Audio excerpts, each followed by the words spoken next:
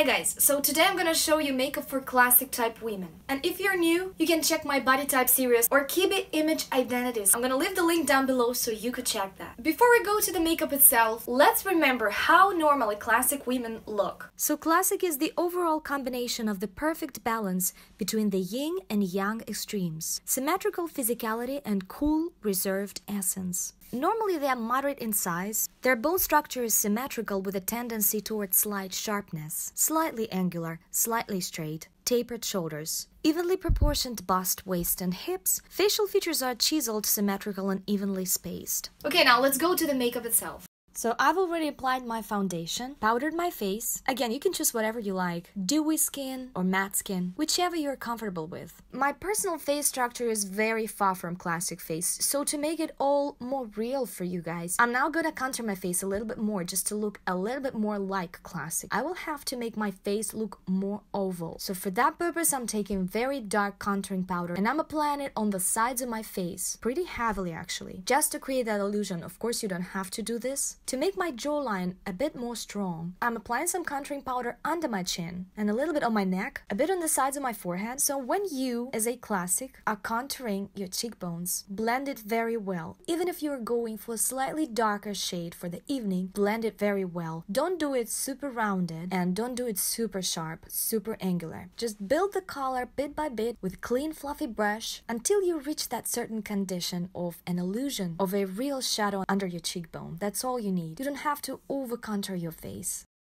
Now I'm gonna contour my nose. I will try to make it slightly less prominent, less sharp and less long, just to balance it a little bit because classics normally have very average middle-sized nose. Now I'm gonna contour my cheekbones. What I have in my face, I have very prominent cheeks, so when I turn my head a little bit to a side, and if I smile a little bit, you can see that this place of my face becomes very prominent. My cheeks are slightly lowered, and this is what makes the difference between me and classic as well. So I'm gonna darken that area, and then I'm blending this contouring slightly up, but not down. I need to create that shadow under my cheekbones slightly higher than my natural cheekbones are, right here.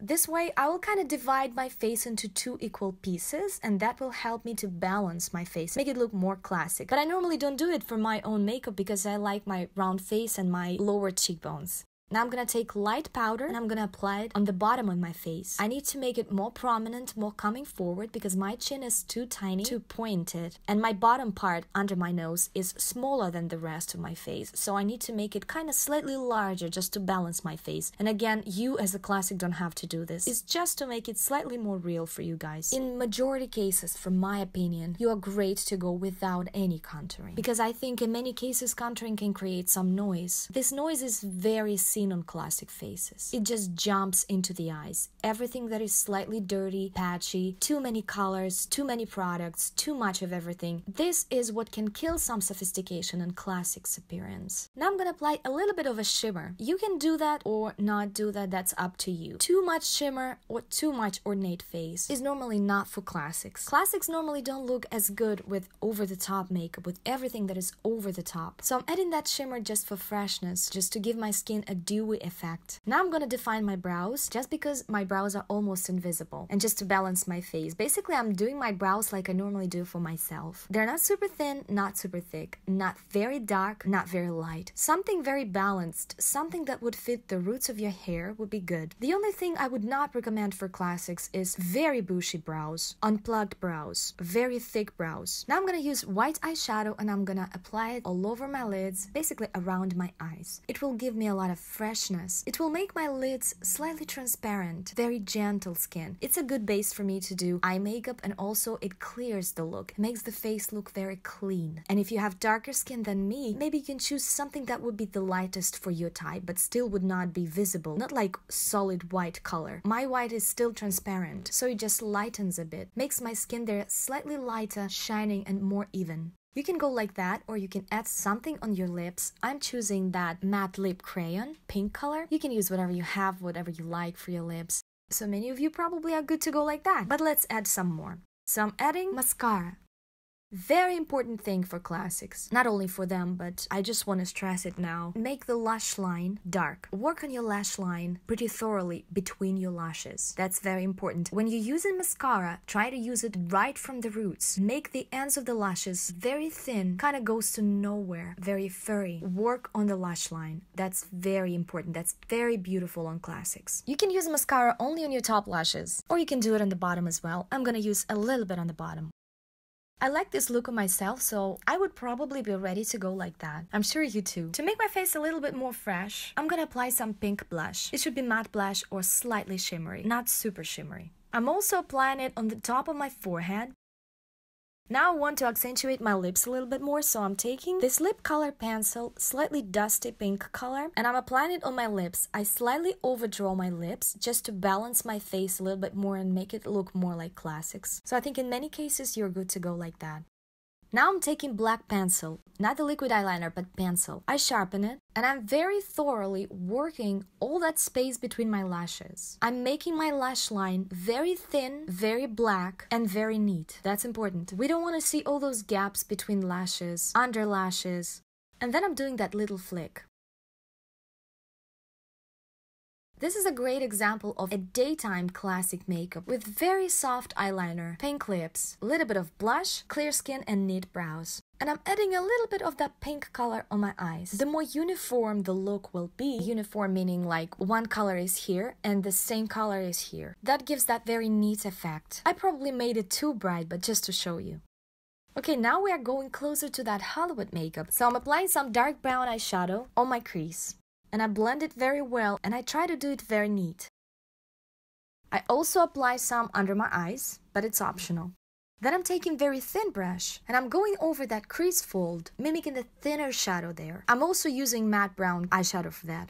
Now I want to do my liner more intense. Classics normally look much better with slightly blended eyeliner, as opposed to very sharp liquid eyeliner. So for that purpose, I'm using thin wet brush and black matte eyeshadow. I'm not necessarily making this line too thin. I still want it to be noticeable from the distance. And also I draw this line right to the inner corner, till the very ends of my eyes, on both ends. That really balances the eyes. We just created a second type of makeup, classic makeup. Not old Hollywood yet, but still we're good to go like that. It's a great evening makeup. It's a great wedding makeup. Now let's look at some classic celebrities. Look at them, see the difference. So Grace Kelly is a very good example of classic. She's very balanced. Her facial features are evenly spaced. She really knew what fitted her, and look at her face, how modern it actually looks. Don't you find the way that she did her makeup slightly timeless? It looks modern. You can see women doing their makeup like that nowadays. We can't see that much of a makeup. We can't see any geometrical figures drawn on her face. We can't even say if she used any brow products on her brows. Her eyeliner has always been slightly blended. She used very gentle color for her lips, but they were very neat and sharply defined. She did do slight contouring, but we kind of don't see that. And her eyes are not overloaded with makeup when she has red lips. So this is Rosamund Pike. You can see again, very clean face, slightly dewy, well-shaped brows. She has hooded eyes and she has very defined lash line here. Her lashes are thin and slightly elongated. She has very natural color on her cheeks. Same color I can see on her crease. Same gentle color on her lips. So as in the second picture, she also has some blush and some brighter lips. Everything is done very neat. Here she has that sleek, sophisticated red lips look. A bit more contouring, but still very blended. Again, we don't see any geometric figures drawn on her face. That blunt-edged hair or sleek hair with a central parting looks amazing. And red lips, as classic as it can be. And again, we don't see that much eyeshadow. You can see that space between her lash line and the brow. It's basically clean. On these two pictures, she has more nude look. Also very beautiful. Again, we don't see as much makeup. Everything is very clean and very symmetrical, including hair and clothes. So from my viewpoint, when she adds that liquid eyeliner, this is what I meant by geometrical element. I think it makes her look slightly older than she is. Instead of brightening the eyes, it makes them look heavier and tired. Also, they don't look as good with loads of colors and loads of blending, shimmer, or too much ornateness added to that. Sometimes they even can have some clownish effect. Also, every time they do many experiments with their hair, their makeup, punk looks, or some unblended smoky eye, tousled hair or something, some sophistication kind of goes away a little bit. January Jones. I showed examples with her many times in my body type series. Here we can see same situation. Very crisp lash line. Not too much contouring, not too much eyeshadow. Very neat brows. Neat hair. Slight blush of pinkish lips. All that gives so much sophistication. She also liked to experiment sometimes with colors, with application. So here we can see that heavy green smoky eye makeup. Also blended too much to the inner corner, so everything that is over the top is not very suited to classics. And you might say that, yeah, but nobody probably will look great with that kind of makeup. I will disagree with that, because probably in the future I will make some videos about that. I will show you how, for example, gamine body type and classic type would look with same makeup and how different they will look. Yeah, sometimes it can be just makeup problem, so none of the types would look good with such a makeup, but sometimes that's really a bone structure. That's really a certain type. Also, classics don't look very good when they do both eyes and lips bright. Again, that gives them slightly clownish effect, slightly over the top, too much for them. Also here, some geometric lines or too much blending or too many colors added to the look. Yeah, it's original, it's interesting, but it's not their signature look. It's not their go-to makeup. And here I can show you, yeah, pretty close makeup, but these two pictures are slightly different. What is the difference? On the left, she looks a bit more like natural. Those huge earrings, tousled hair, thicker brows. All that gives slightly untidy effect on classics. And close but not there yet. And on the right, she combed her hair, clean skin, as clean as she could achieve. Sharply lined lips, not as blended as on the left picture. Very bright, dark lash line, without too much eyeshadow or blending. Thinner brows, cleaner jewelry. That plays a good role in that. That can change the whole look. So looking on so many beautiful classic women, I decided to give my bob that blunt look. Not quite old Hollywood, but we are concentrating more on makeup techniques. So finally I'm making my lips red, and it has already been sharply defined. It should look very neat and sharp. Now it's time for smoky eye makeup. No more red lips for that look. I'm picking that gray matte eyeshadow for that. I'm applying it on my lid. If you're doing this look, better if you start with no foundation on. Dark eyeshadow falls down like crazy. I always keep in mind that my pupil is in the center, so I'm blending my eyeshadow on both sides, not just to the outer corner, because sometimes when you're working with dark colors on light skin, that can look very unbalanced. If your inner part of the eye is light and the outer part of your eye is very loaded with intense color. Also, when you're blending the eyeshadow, don't go to your brows, of course. When you just reached your crease fold, just blend it very well in a rounded manner. You can elongate your eyes slightly on the sides, but still your center is your pupil. Repeat your own features with colors.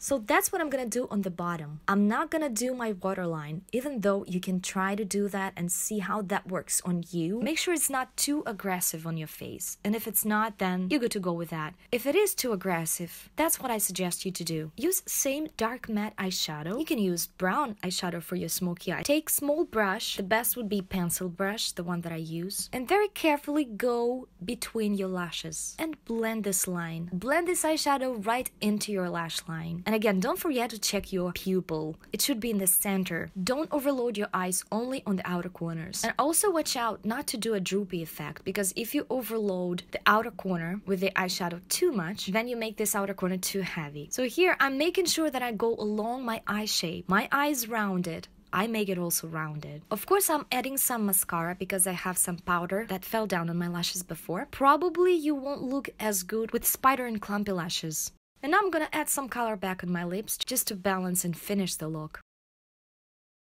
Repeat your own features with colors. Don't invent a new face on top of yours. Alright, that's the final look.